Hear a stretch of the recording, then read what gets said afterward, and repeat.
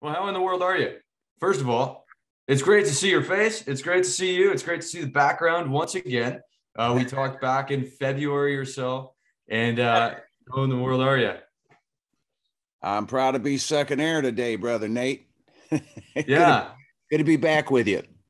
And you said with a little bit of snowflakes there, or what's how is it? How's the weather up there? Yeah, man, we have had we had a nor'wester last night at 45 mile an hour winds. The snow doesn't accumulate too much because it's going at 45 miles an hour. It's past, it hits out in the woods, and so that's a blessing. But to fight 45 miles an hour winds, man, you're talking wind chill down there. It takes 30 degrees down to 20 degrees with that kind of wind chill and lower. And depending on the humidity, and right now the Great Lakes are still wide open. So we've got lots of humidity. Yeah. Okay. And you're up in Michigan, correct? Yeah, man. Tip of the Is that mitt. where you're? All Yep. right, tip of the mint, right up north, man. It's becoming winter season. It's getting colder, and so first thing is since we last talked, we talked back in February or so. It's great to be back, by the way. Great to see you. The background's still there. You got the instruments going. What I've noticed, first of all, is I noticed you got back on the road. You did a couple shows over the summer. Can you tell us about that? What it's like being back, or what's the schedule been like? Yeah. How is Mark Farner? Well, I'm doing all right, and thank God for the 2 acoustic shows in Lapeer, Michigan, at the Pix Theater. Dave Knapp had us come down there, and we had a good time. We had a couple of sellout shows, and a lot of people from my hometown, Flint, Michigan, showed up. And 3-piece acoustic. It's not a full-blown electric guitars, loud rock and roll show. It's this presentation, more of a comfortable volume for people to set in a small theater. I think it holds 250 or 300 people, but nice, intimate audience, and a great place. Lapeer is a good city. It's got good people.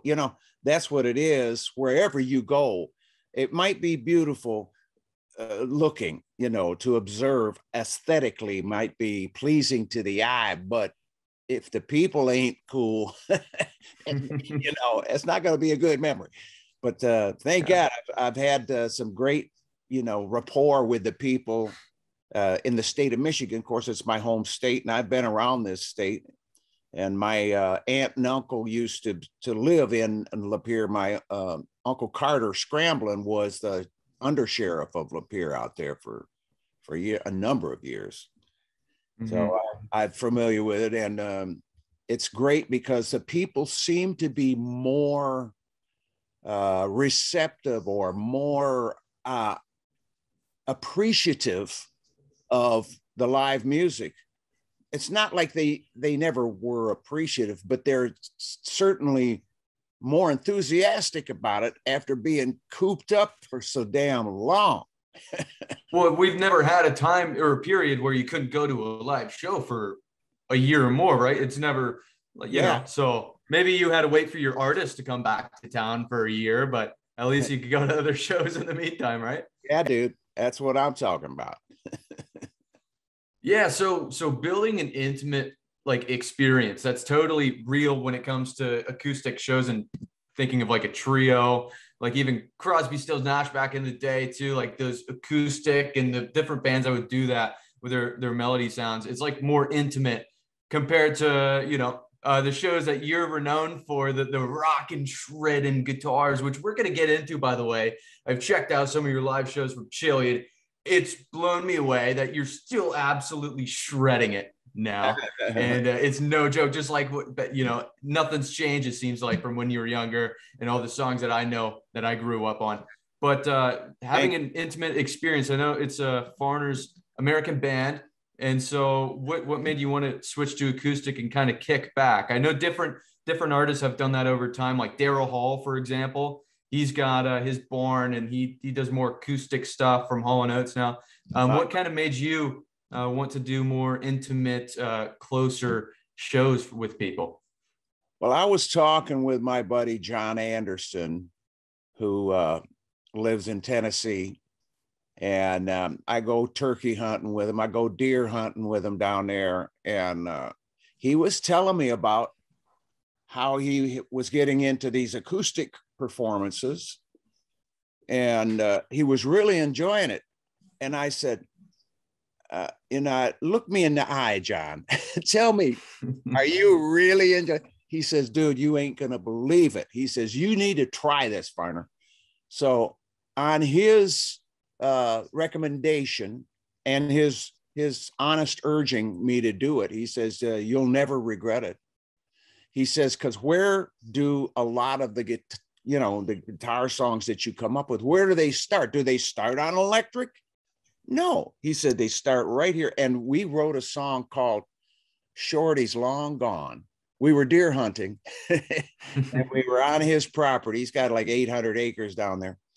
And we wrote this. So I just started, doing a riff. And I think Shorty's Long Gone will be, John put a version of it on one of his albums. And I'm going to put my version on one of my, maybe the next release of songs. I don't even call them albums anymore. It's like a bundle of songs. Okay. This is news. I love it.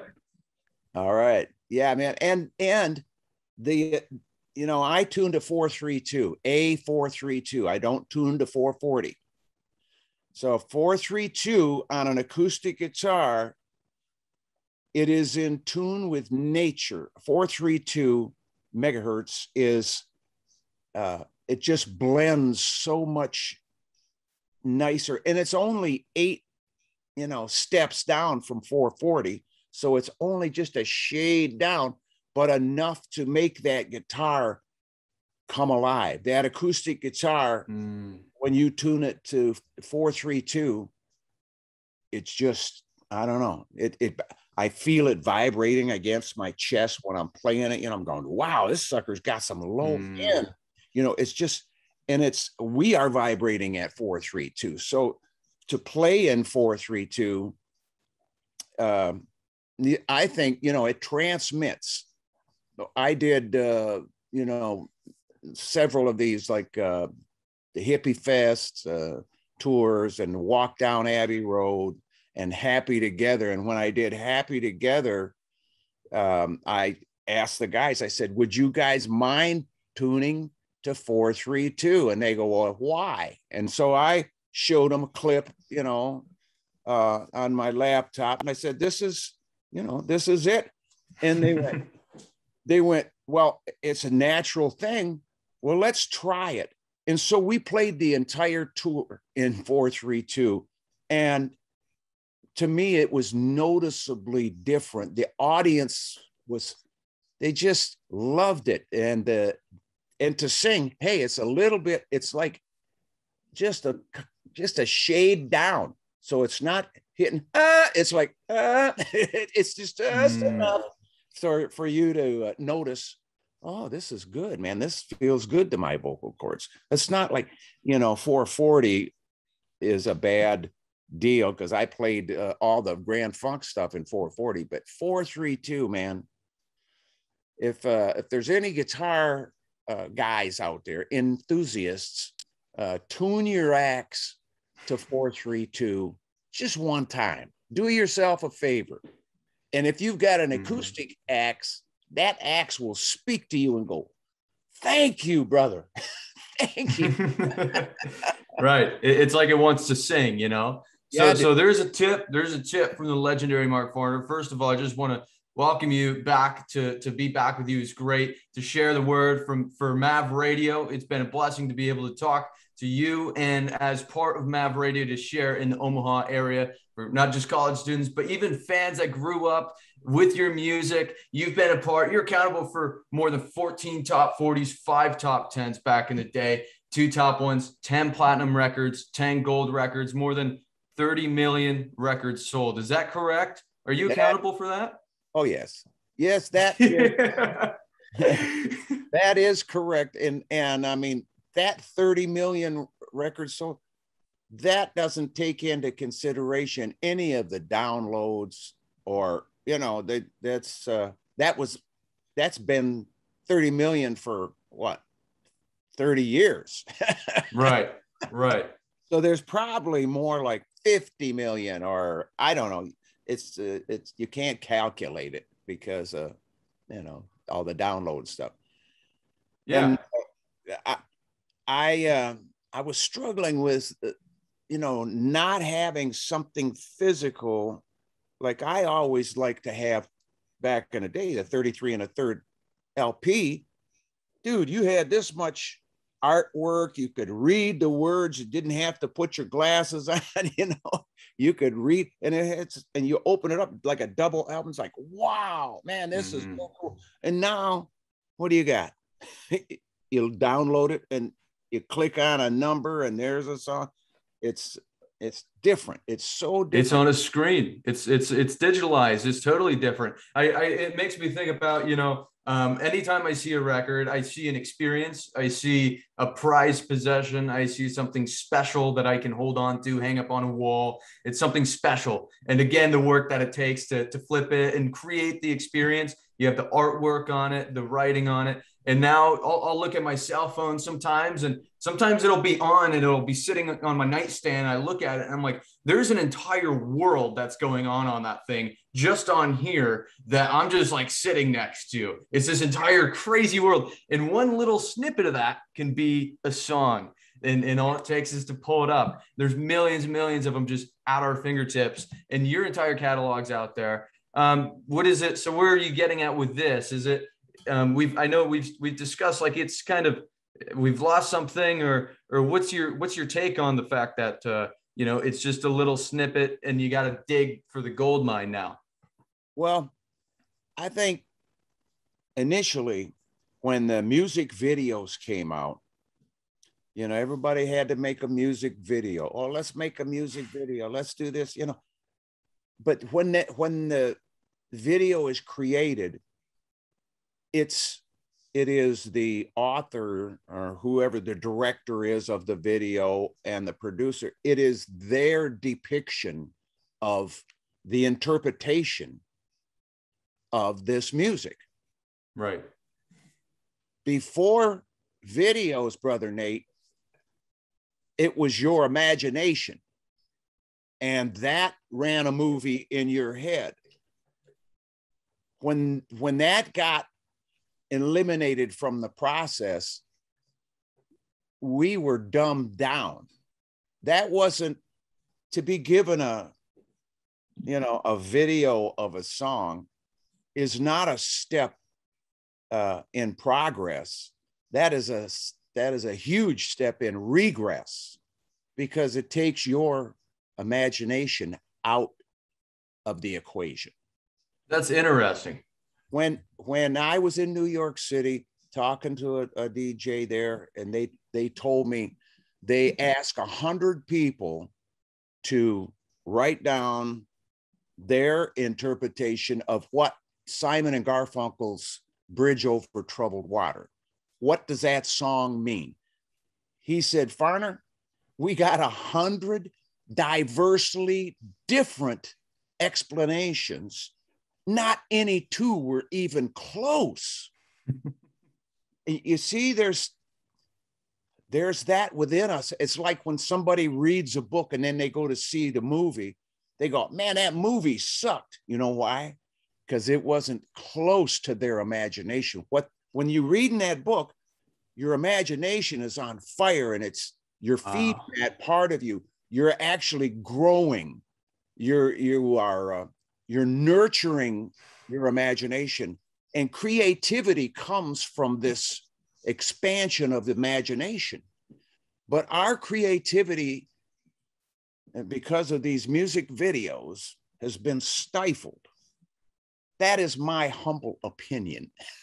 Yeah. So if I'm hearing you right, because this is very interesting here, thinking of when you have sounds like a song, Let's say that a song is released. There may be the ideal time and place and experience that you could have listening to a song based on every single individual. Maybe I'm listening to a Western song and I think it's the best to listen to in the desert, right? But it's open for my own personal interpretation and experience and everything, right? And it could be that for everyone else. Are you saying when music videos come about, it almost writes the narrative story for what the song's supposed to be? So it gives you what it's supposed to be like, and it kind of sets the setting to that standard and limits the imagination. Is that kind of what you're explaining here?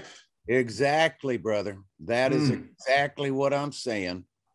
And we need to have our imaginations in gear. We could be farther along technologically, as far as what powers our homes, what heats our homes, how we deal with life here on the planet, how to eliminate the greenhouse gases and such. But the way things are manipulated in our current life, it's by those who control the crude. And I don't know if you keep up with the price of the barrel of oil or not, but it has been through the freaking roof and no stopping. And the families that own the Federal Reserve, they got this inflation creation machine that just, man, it's like, how much money do you have to take down there to buy a gallon of gas now? I mean, people in California paying $7 for regular. $7. I think that's true too. It can tip to that point over yonder, Yeah. So it's whew. Yeah. So we need to have our imaginations cooking so that we can deal with the future. We don't need to be dumbed down and play into this BS. I see it as I'm not a conspiracy theorist. I'm a conspiracy recognizer. Okay. I recognize when stuff is wrong, and I've been able to see things far in advance for some reason. It's not a gift. It's a talent from God Almighty, from the one who created you and me, and we're created out of love, brother. And so my creative bone has always been hooked to the fact that I am made from love. And when I pass from this bone suit, I'm going back to love, right where I came from. I've had the experience already. I already know, because when I had my pacemaker put in, dude, I checked out of the bone suit. I went into heaven for a while. But we as a people, we need to get smarter, not retarder. Well, I'm a songwriter, Nate. I love Yeah. But to come up with what we're going to all benefit from in the future, it's not this attempt to eliminate humanity by, pandemic. And I'm not naming names. I'm just, there's powers and principalities that rule the darkness of our world. The Bible says. But they are in bone suits. Right. Not, it's not just this spirit or this ghost walking around and doing all this stuff. It's men and women who are beyond conscience. They live in a different consciousness. And for you and I, that we have to earn our money, and we have to have money, right? If you're going to contribute to our society, if you're going to be part of it, if you're going to go down and buy that gallon of gas, you're going to have some money. Right. So we do whatever we do to earn our money so that we have food on the table, so that we have gas in the tank or whatever. But what if you were part of the bunch that owned the machine that prints money out of thin air? nothing to back it up. Just, oh, let's put a few trillion in a stimulus. Are you kidding me? Are you kidding me? Oh, this will hold them off. This will put them at bay. This will make some of them not want to go back to work again, and we can accomplish our evil deeds. There's some sick ass people out there. I can't imagine being on that road. I'm just a guy that's talking about music and thinking about it and trying to enjoy the ride and have an adventure. I think that's kind of what life's all about, is enjoying the adventure. All of us are here for something, you know, and we're creative with our own talents and creations and everything like that. Man. That's what brings us here. And it's super exciting. But you touched a lot of points there, and you're talking about the imagination, which I think is really unique, and you're comparing it to some of the current events and things like that, like the oil deal and things like that. How does that translate when you think of like the music videos? Do you think, because when I think about the music videos, I thought of it, there are some positions for artists to be on a level where they do have a say, and more frequently too now, where they can be more the creative side of the music video, so they can release their imagination and make the producer know about that. So what's your take on that? Are you optimistic with it, or are you pretty set on that it limits the capacity of imagination? No, it can certainly, as long as it's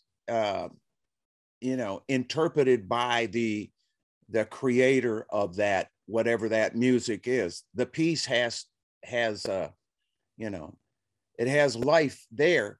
But even though, say for instance, in I'm Your Captain, the song I'm Your Captain. Oh yeah. I got up in the middle of the night and wrote that. It was, you start writing, and I didn't want to go back to the top and reread anything. I had to just keep writing the words as they were coming to me. But I had no conception, Brother Nate, of what it meant at all. And so many people have this and they have that. And they ask me, well, were you talking about soldiers? Were you talking about a captain on a ship? Were you talking about the mutiny that is happening within the United States and the loss of our freedom, our blessed Constitution? All these rights that we as the people should have known. What is it all about? And I have to tell them the truth. I have no idea. I just wrote the words. I am the messenger. So with regard to somebody who has a concept and they want to make the video because this is what their song is saying, so they can govern what is being seen, by folks on the video. Without the video, the people will have their own video running, and you're just going to limit it to that, whatever that is. And I've seen some, music videos that provoke you to think. And those kind of videos I can get along with. They provoke you to think about things, about what's going on. And it coincides with the lyrics as they're coming across. And that makes sense. But to absolutely define and confirm something, by making a video, and this is what it means, this is what it is, you are going to take that imaginative part away from some people that would have translated it differently. No matter what. Yeah, I think that's definitely understood. I mean, I've got to admit, if I were to ever imagine, I think I'm Your Captain is an absolute deviation of a composition of something that will ever need a video to it. I don't think that song needs it. It is such a beautiful compositional piece of work. And I wanted to ask you about that. You said you have no clue where it came from. You're a guy from the Midwest, from Michigan, right? So how in the world are you thinking about sailing the seas, being a captain? Where's that inspiration coming from? Do you said you woke up in the middle of the night? Like, do you think you were having a dream, or like it was just like a gut feeling of like a riff, or the words or the sounds, like the boat sounds and the strings? Like, can we dig into this a little bit? I'm so interested in that song. Well, when I got up, I'm in that state of mind somewhere between heaven and earth, because I didn't allow myself to completely wake up. I wanted to stay in that inspirational place. And it is when you can control it to yourself to not wake up and don't go and grab a coffee or whatever it is that you do to wake up, and you just stay in this, there's a place that God can speak to us. Love can talk to us. And I think love was, because before I got up and started writing, when I say my prayers at night, now I lay me down to sleep, I pray the Lord my soul to keep. If I should die before I wake, I pray the Lord my soul to take. These things I ask in Jesus' sake.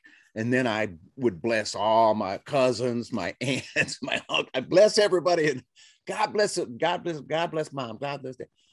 On the end of my prayer that night, I did a little PS, and I asked God to give me a song that would reach and touch the hearts of those that the Creator wanted to get to. And that was an earnest, honest request to our Creator, to the entity that put us on this earth. And so I can't help but think that I was given those words and that music to touch the hearts of those that love wants to get to, because God is love. That's all there is to it. I mean, we run into a lot of other shit here on the planet, but it's not related to love. It's all the fear, all of the, it's demonic. It's, it's beyond the imagination. I want to bring it back into that love and bring it into the confidence that we have as a person, to know that love is not going to abandon us no matter where we are. And people go, well, look at those poor kids over there in Africa. Look at those kids in India. Love hasn't abandoned them. They're living under conditions that are not the same as what we live under here in the United States. I mean, why do you think all of those people coming across the border want to come in here? We put out movies, everybody wanted a piece of the United States. All these movies went worldwide, Brother Nate. And so people from different countries came to the United States seeking the freedom that our Constitution offers to the individual. And like the American dream deal, right? It's such a blessed thing to grow up in this country. I see the flag there. It's very patriotic, and it's just a very beautiful thing that's going on, and that we've been blessed to be a part of in this country. Having the freedom to become an artist and to become a guy that can create a musical and just pieces of art for an audience. And in your case, it's not necessarily just an audience. You've said before, you're a man of the people. So we're all people. You get to play to humans. You get to play. The humility in that is just so grounded in a great, gracious fashion. So it goes to speak to your character. It goes to speak to, what a great guy you are. And you're doing that through shredding a guitar as well. It's awesome. And through I'm Your Captain, like the compositional piece, it's just not like, I haven't heard something like that that's been replicated. I mean, it was segmented into like I would say part one and part two kind of thing, but it just completely transitions. And I can't let alone to help and ask myself, how in the world did this transition? Yeah, it just got written out, but by the end you've got strings and you've got the voices, and everything is like the boat sounds, or what is it, a flute maybe, like all of it coming together right at the end. And it's like you're arriving. The imagination is just struck me, and that's just me, and it could strike many, many other people individually. And for you, like, just what a wild piece. And you said you wrote it in the middle of the night. Did you imagine the strings coming about and like the ending there too, or did you have to let it out of your brain over time? I was in Cleveland. I was doing the Upbeat Show, which was a regional rock and roll show. This particular time that we were doing the Upbeat Show, James Brown was on there that time, and what was that band? The Critters were on, and I was over with my messenger guitar, and I was playing this riff that I had played with that unique C chord inversion in it. And I was talking to David Spiro. His dad, Herman, owned the station. Great people. This is back when patriotic Americans owned the radio stations and television stations. This is before the freaking corporations took over. So I'm showing David, and the band leader, Tommy Baker, he hears this chord that I'm playing, and I'm showing David, and he comes over and he says, "Wait a minute, man." He says, "What are you playing here?" I said, "This is a song I just wrote. It's called I'm Your Captain." And I start playing the lick, and he says, "Man, you had my wheels turning I was over there with the band and I could hear those chords." He says, "I had to come over here." He says, "Dude, when you get to the end of this song, when you get past your middle part where it breaks down into that minor," he says, "that's a beautiful thing, man." He says, "Just keep going through the refrain. I'm getting closer to my home." He says, "I hear in my head right now, I can hear strings. I can hear the oboe. I can hear the flute, the French horn." He says, "I'm hearing all kinds of stuff." He says, "Man, just let me have that part of that song to expand it." I said, "Dude, when we get in the studio," and we were going in the studio because that was part of the plans for that trip. We were going to go in and record that thing like the next day, right? So I said, "Okay, we will go on and on and on with it, and we'll give you a chance, brother, to say what you need to say." Because he is such a creative guy. That day, James Brown was rehearsing the song that he was going to do on camera, and one of the horn players blew a clam. And so James Brown fired him, bam. He says, "You're fired. You're out of here," because of a bad note. Okay. Yeah, that's what a clam is. I mean, when even a bass note, if it's a bass note, a guitar note, a keyboard, anyone can have a clam. Right. This guy just blew it on a trumpet. So he looks over at Tommy Baker, James Brown, says, "Tommy, can you play this?" And Tommy came over there and he looked at the chart. He said, "Yes, sir, I could play that." And so Tommy Baker sat in that day with James Brown and just off the top of his head played those parts. And that was a memorable time for me. Just, seeing the creativity just manifest before me. Here I am, I was 20 years old, Nate, and this is happening in front of me. I'm loving it, I'm just loving it. So to have Tommy Baker, that kind of quality, that kind of character influence my song, And I have told people over the years just where that came from. That was not my strings and flutes and orchestration. That was Tommy Baker's. God bless Tommy Baker. I don't know where he's at in the world, or if he's still here. He might be in heaven waiting on me. I don't know.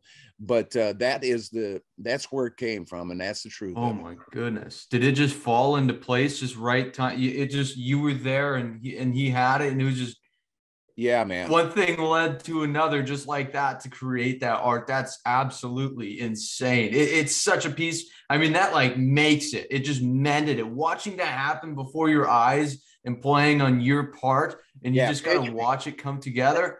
I mean, how special is that, right? Pinch me. That is wow. Yeah, absolute legendary song. If anybody hasn't heard that song, you got to check it, because this is back. When was that song released? You recall? Early 1970. 1970. And for that time, this song, I think in my eyes, it's an absolute revolutionary composition. It's like no other, honestly. So let's move to, you spoke about radio. In radio, we're part of Mav Radio. This is it's a blessing to be a part of Mav Radio, to be able to represent this form of communication, still talking form, playing music on the radio, things like that, having radio shows, having guests. Radio had a ginormous influence on you growing up, on releasing music, calling radio stations. What does radio mean to you? And what's your take on it now? But we could start with a history lesson, if we'd like, on your story of it. Yeah. Well, I appreciate that. And I appreciate the opportunity to speak about it, because I've lived through the years. Before we had a television, when I was a kid, my Aunt Dorothy, my mom's sister, she had 6 kids. My mom had 6 kids. And we all sat in front of a radio, dude. This wooden radio that was shaped, like that. I mean, it was big with a monster speaker in it. And we would listen to Flash Gordon, and we'd listen to the Lone Ranger, and we would listen to the Creaking Door, and everybody, and my mom and Aunt Dorothy, they would pop popcorn and put it in a great big, grocery sack. And that grocery sack would just be soaked with butter by the time we got down, and us kids are like stuffing the popcorn in our mouth, and our imaginations were going 110 miles an hour, dude. You can imagine, there we were. And so the radio influenced me early on, and just sitting there and being, close to your cousins, your brothers and sisters, how you grab each other and go, oh my God. It's like, just from what you're hearing, there was no visual. The visual was going on in our imagination. And that's why I have such a deep appreciation for what music has done and can do. But the 777 rule was created by the FCC to limit the ownership to any individuals to 7 AM, 7 FM, and 7 television stations. It was the 777 rule. And that prevented the monopoly that we now suffer from. And why they got rid of it, it's all part of what's going on right now. The mind control, the dumbing down, the stagnation of our imaginative process. And when it was the 777, like I said, in Cleveland, we would go to Channel 5, Herman Spiro's television station. And then after we would go in and play our music, we go over to Herman's house and play football with David and Bear and all the people, the kids from the block. And then we would do things that David had this wind up 8mm camera. And we would, yeah. And he had a barber chair, and they'd put us in the barber chair, and he had this fake blood, and we put this Oh my shaving foam goodness. all over us, and then start shaving us, and then all of a sudden the next frame's got all this fake blood in it. You go, Oh my goodness. no, you cut my throat. And that's the kind of imaginative things that came from listening to the radio and from the individual ownership of the radio stations by American families, patriotic people with a patriotic sense, and a moral conscience over what our children saw and heard. That conscience disappeared in 1996 under the Clintonistas. That's when it was deregulated, and Clinton signed that, and it like started that razor across the throat of America. And as the corporations bought more and more stations, just to give you an example, Nate, my friend up here owned several stations, some AMs and FMs. I think he had like 9 stations. And I said, Dell, why did you sell your property, man? When you owned that property, it was rocking, man. And the DJs that you had on there, they kept our community together. We had community. And now this corporate conglomerate BS is destroying our community because they limit what we listen to their playlist. There's a guy in New York City who's programming for 4,500 stations across the nation. It's his pick of songs. It's no longer the influence of the people on their local station. In 1975, I received an award, a BMI award, because my song, Bad Time to Be in Love, was played more than any other song that year. Wow. But it didn't go to number 1. And I'll tell you, but it got played more than the one that did go to number 1. And now let me explain why. People were calling in. You could call the station and talk to the DJ. Hey, can you play blah, blah, blah? Yeah, man, I'll do that for you. It's going to be number 3 coming up or whatever, and sometimes they would take the calls and record them and play them back over the air so that the audience could hear, and they were inspired to then call the station and make their own request. So in 1975, people were calling and requesting Bad Time, play Bad Time.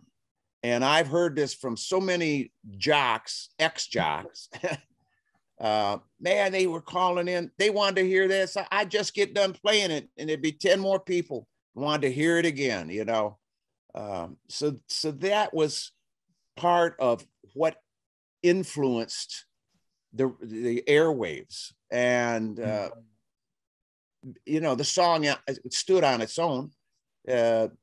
Jimmy Einer was the producer of that song, and he also produced Some Kind of Wonderful, which was on the same album in 1975. And that was a big hit for us. But legendary. Yeah. And John Ellison, who wrote the song, is a personal friend of mine now. He's my bone soup brother. And we talk on the phone. I presented to him at the West Virginia Music Hall of Fame. I presented his award to him on stage, and I got to sing with him that night. He gave me the second verse. He says, "You take the second verse and let's just do this song." And I jammed with him. I had my axe. I jammed with him on some music. We had fun with it. And we reminisced of the days that I'm talking about with you right now, brother, when it was more free, when people had a say in what was coming off that speaker. They requested it. It was part of, our community. But since the corporate takeover of the radio stations, now there are still some privately owned I don't know if Mav Radio is privately owned or if they are owned by a conglomerate. Do you know? Well, so we have a structure in place where it's student ran, so we have the authority to be able to. I mean, of course, there's regulations with the FCC, so we're not throwing curse words left and right and everything. And there's regulations to it, which is fine. You know, I think that's good to an extent. But we do have the freedom to have radio shows, to have student-led freedom to do what we'd like with the radio. You know, we broadcast sports, things like that, but having like radio shows and uploading songs and things like that, having the freedom of it is really, really nice. And that's part of the blessing of being a student-led university radio station. What you're talking about is super interesting because it's almost like in the 90s, that's when the birth of the conglomerates is sounding like, right? With radio and the 777 rule getting chopped in a sense and deregulated. And what I think was missed there is the structure that was in place. I don't know if it was an necessarily conscious structure that was created for this exact reasoning to be able to create communities, to be able to create experiences and messages through the radio that trickled all the way down to the individual like you, that influenced you. I'm not sure if that entire structure that was created with time was necessarily honed in on when they deregulated it. I'm not sure if the ones that even had the 7-7 rule had that in place, but the 7-7 rule in your eyes was just perfect in a sense that it was more interactive. You know, people owned it. It trickled down the entire system to the point where, again, back in 1975, that's where you're hearing most of your music. You know, you're not picking up your cell phone and saying, "Hey, Siri, play this tune for me." You know, you're getting most of your tunes in hearing new music on the radio. It's totally interactive. So like, I'm not sure with that's just very interesting with the structure and how it's destructured. Now we're seeing the result happen over, 20 plus years. Radio is a totally different world than it was, but the fact that it had such an influence on you, and you've had your own songs play on the radio many, many times. What was that like? How much of an impact is huge with you? Yeah. And let me share with you a moment when it was the 777 rule. It was still in place, of course. The band that I was in just prior to Grand Funk Railroad was called The Pack. And The Pack, the fabulous Pack, The Pack had gone to Nashville. We drove down to Nashville and we recorded a song called the Harlem Shuffle.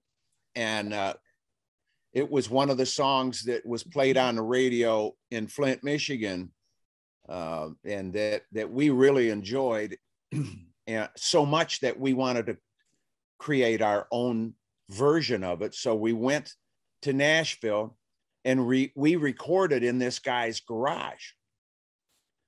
And on the way back, what we did, we had an acetate, which is, it's like a sample record. They cut this in this virgin vinyl, but it's got a piece of metal under it with the vinyl on the top. It was called an acetate, and it looked like a 45 record, with a big hole. So we are driving as fast as we can get away with, coming north, because we wanted to get this record into Bob Dell's hands. We knew Bob Dell, who was a DJ on WTAC in Flint, Michigan.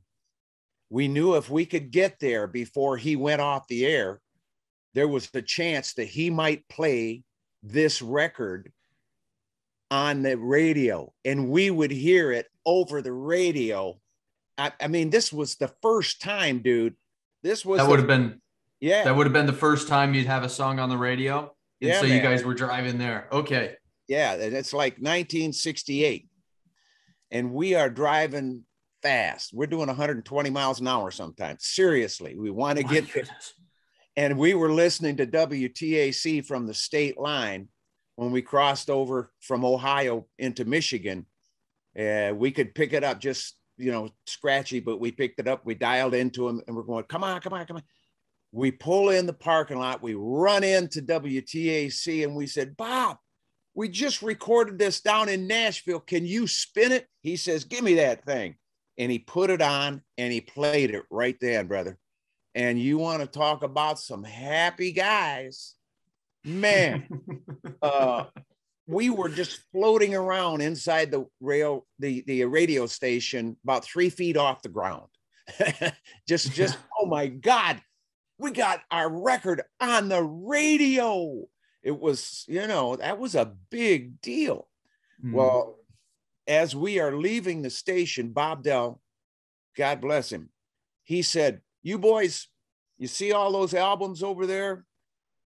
Pick through them and anything you want, take home with you, because whatever you don't take is going to go in the dumpster. Right.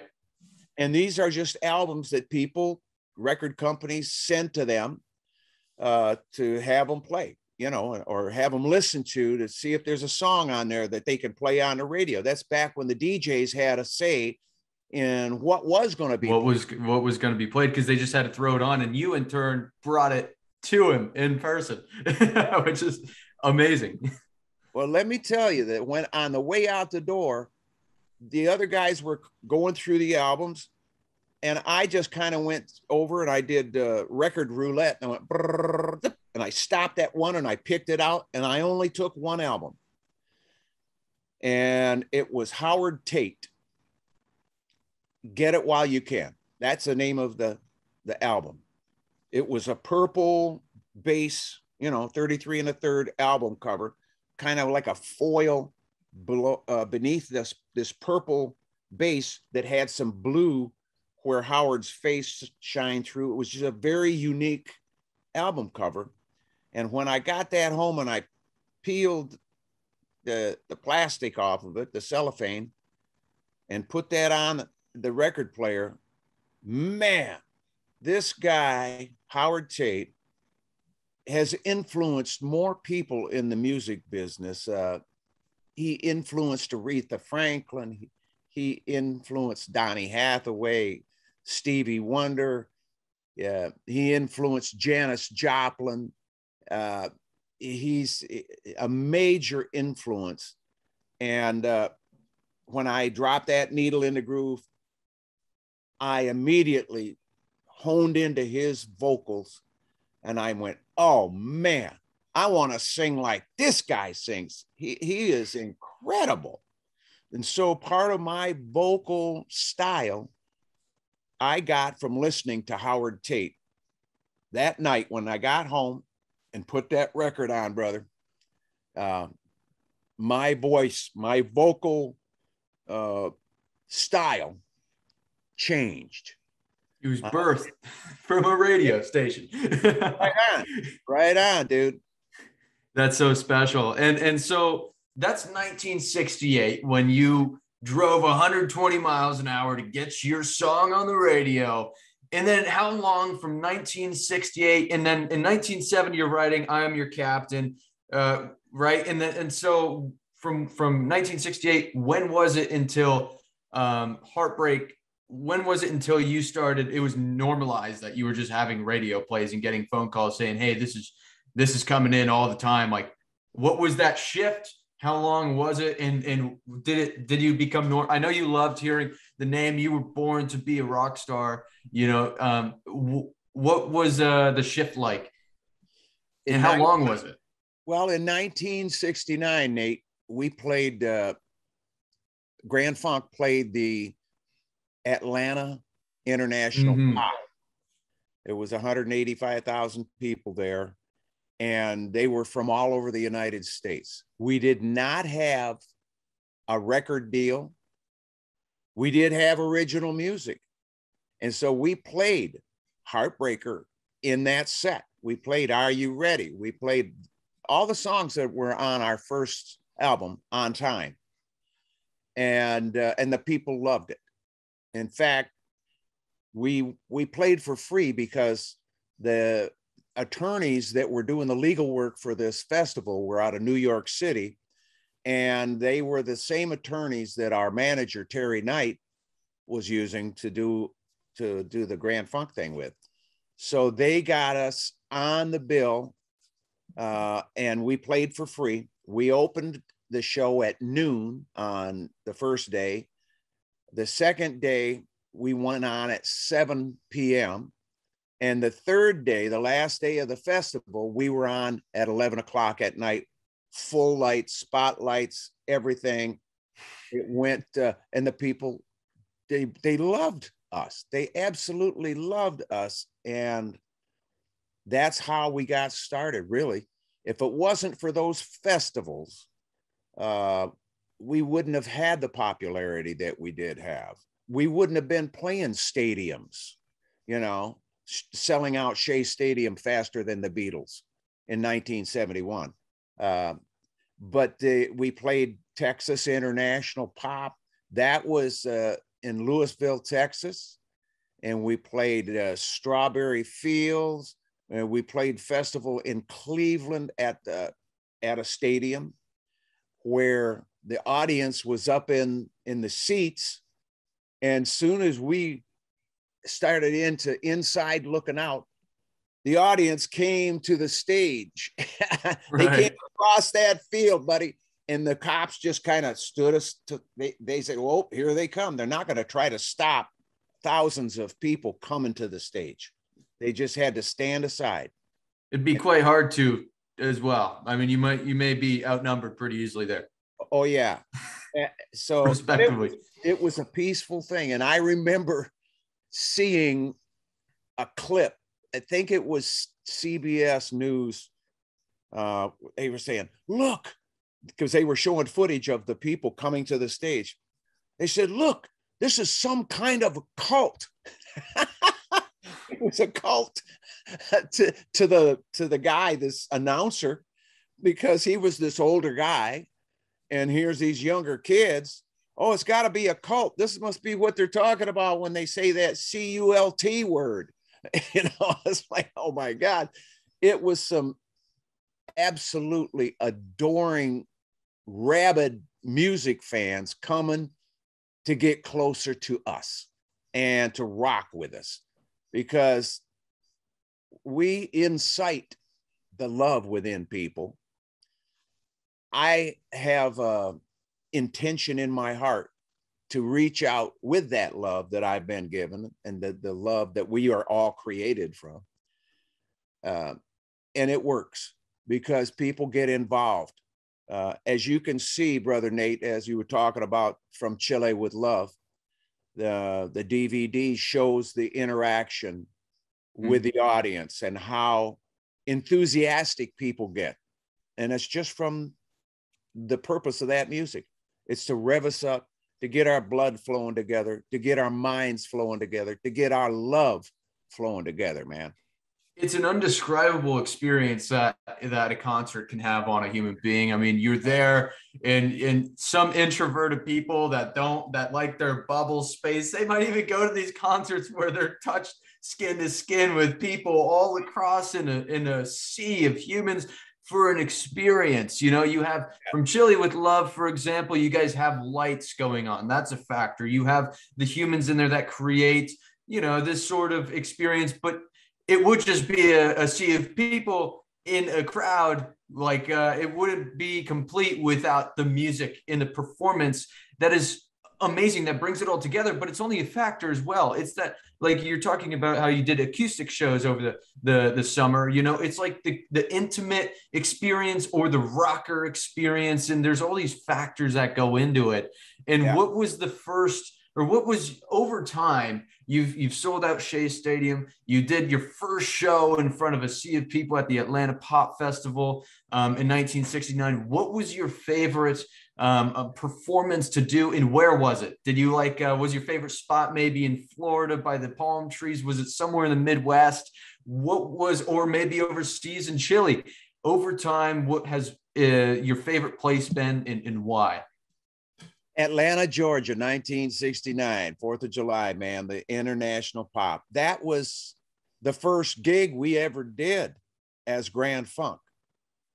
You know, actually, we played the Hamburg County Fair up by Buffalo, New York.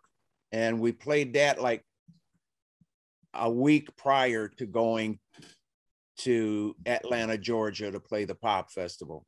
So it was actually our second gig, but no record deal. Nobody knew who Grand Funk Railroad was. That was just, people would say, the guy couldn't even say Grand Funk Railroad. I don't know if he did it on purpose or he was just too screwed up. Maybe there was too much. Who are these nobodies, running through his veins? I don't know, but he would say Grand Frank Rail or Railway, or he never said it right in the 3 times that he introduced the band. But the people got it. The people got it. Right. The word went out. And so, well, they saw it too. They saw you absolutely shredding, ripping your shirt off for the crowd, saying that one works. That was probably your most favorite experience. There was that second. I mean, that had to just been completely captivating, not just for you. You were totally in the moment, I'm sure, but captivating for the audience, saying, who in the world are these guys playing this thing? I've never heard this before. You're shredding it there as a young guy in your 20s. So that was your first or your favorite, one of your favorite experiences and places to play at? Yeah, it's the most memorable. And Shea Stadium was great too. I mean, because the New York audiences, I love the New York audience. I mean, that city has got some great people in it. Back then, the people camped out on the lawn of Shea Stadium to get tickets. This is before there was any electronic tickets, dude. You had to buy the ticket from the ticket office at the stadium. That's the only way tickets were available. So they camped out, thousands camped out to get those tickets. And, we played the show, and that with Humble Pie opening the show. And that, if you've ever seen any of the footage from that on YouTube, the thing was bouncing, man, physically bouncing. And the fire marshals almost stopped the show because they didn't know if that structure could stand the strain. Seriously. But that Atlanta Pop Festival will always be my number one pick for, the best gig I've ever played. That's the most memorable gig right there. Getting there, the guy who loaned us his van, had a Chevy window van. He loaned us his driver, Jimmy, and Jimmy was driving us because we had played a gig and we were too tired to stay up all night to drive to Atlanta, Georgia.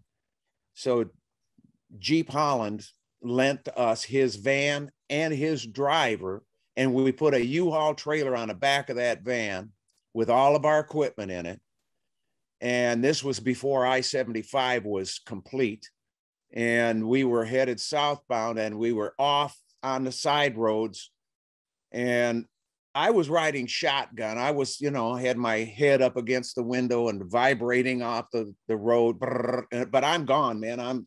I'm like sleeping, and I woke up. And as I woke up, it's not quite daylight yet. It's that the twinkling of dawn is there. But everybody still had the headlights on. And I look up and I see this sign that says I-75 and the arrows to the right. And I said, Jimmy, I-75 goes to the right here. And it's like he was going so fast, dude. He just turned. I think he was in a daze, from driving all night. And he turned, and the U-Haul trailer flipped, and it went down through the ditch, rolling down through the ditch, snapped the safety chains off that trailer. And we had to unload the U-Haul, take all of our equipment out of it, and then push it back up on the tires, on the wheels. And then he backed the van down to it. We rehooked it and pulled it up and put all the equipment back in it. And we're going down the edge of the expressway, and a little bit faster. All of a sudden, this this wheel passes us on the left side. And I turned around, sparks are flying like crazy. I said, dude, that was the tire off the trailer. And I mean, he goes, oh my God. And he pulls over. We had to go and retrieve this tire.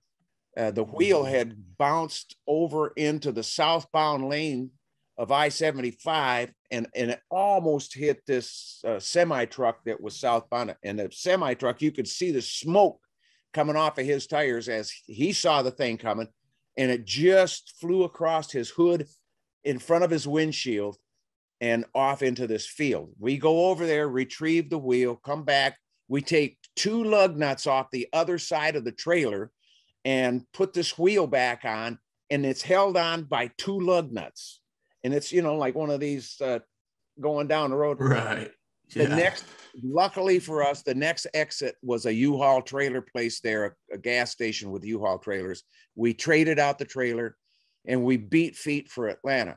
But there was heavy damage done to the amplifiers.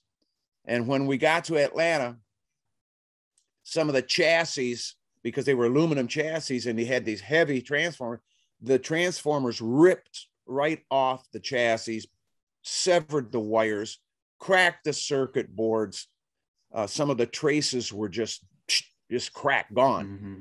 And so when we got to Atlanta, we're looking at this stuff going, oh my God, man, it's never going to happen. Well, this is roadies from all these different bands came over and they went, dude, man, we got a soldering iron. We can help you guys. And so all these roadies, I mean, there must have been a dozen other helpers, people that came together and put our stuff together.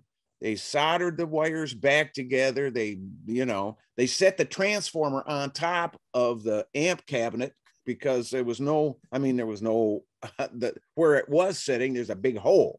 There was no place for it on the chassis anymore. So they put all this stuff together and made it work.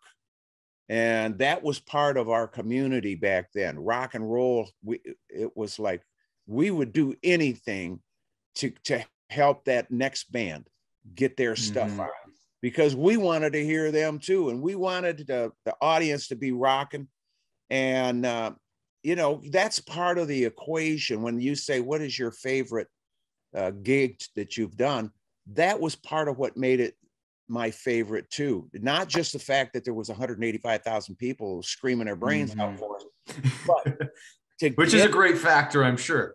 Yes, but to get there, the whole, the unfolding of this gig, man, with that U-Haul trailer and that whole episode, and then people right there at the last teaming together, come over. They came over from 10 Wheel Drive and from Janis Joplin's band and from everybody that was there. Their roadies helped us, and they didn't even know who the hell we were, dude. It's like, right. They helped us because we were community. And the radios back then, Brother Nate, the radio stations held the community together because the DJs had the free reign to play what they wanted to play. They could take phone calls from people and play what the people wanted to hear. And that is the biggest difference between radio then and radio now. The community has been busted up. We're still out here, but we're not together like we were. But thank God for Mav Radio that you have the free reins to speak, and people will hear, because this is going out on the airwaves. This is some love going out. This is the truth. And people can lock their teeth into this and appreciate it. And I appreciate you, your questions, because, you're a young guy. You are appreciative of your position at the radio station, and you're bringing something of value to the listeners. God bless the listeners, man. Absolutely. And it's like the community that we can try to build together, with it's different. It's the university, they're younger guys, that the music in mainstream has shifted and changed. So what I like to do is try to sneak in different tunes from examples mid 70s and 80s, kind of share what the gold mines have been, the precursor to what has been created now. The genres are completely different now. They've evolutionized, they've changed, they've shifted, but the entire catalog of music that our parents listened to, that our grandparents listened to, is still dug away. And by the way, now we have these little sucker tools to use to find those things, all at the touch of a button. So we have the tools. We don't have to go to thrift stores and dig up for the vinyls unless you want to. You can actually find all the gold that has been created ever before on these digital devices, which is an absolute blessing. And we can share those messages with people and be like, hey, by the way, like, you like this music, that they were doing this back in the 70s, and they had to actually, back in the 60s, they couldn't just press C and chop the clip. They had to actually cut the clip and trim it together on tape. They had to bring it together. And that's what led us to where we are now. It's like that appreciation for what's been done before. The composition that you've made with I'm Your Sailor is like such a revolutionary piece of music. You see like stories in music now, and it's like, that's a beautiful tune, but it's like, guys were doing that back in the 70s too, by the way. So it's really cool to be able to share, different tunes and different stories and things like that with the community, and build a community with things like Mav Radio, and having outlets like that, and having great people like you to join us and talk about different things. And it's great. It's amazing. And it's a great to see and reflect on the messages that have been created in the artwork that's out there. Awesome. Yeah, man. And as you mentioned, the availability that you can just look it up and find it on your little box there on your little phone, and bring it to you. That is definitely an advantage, to not have to spend the time.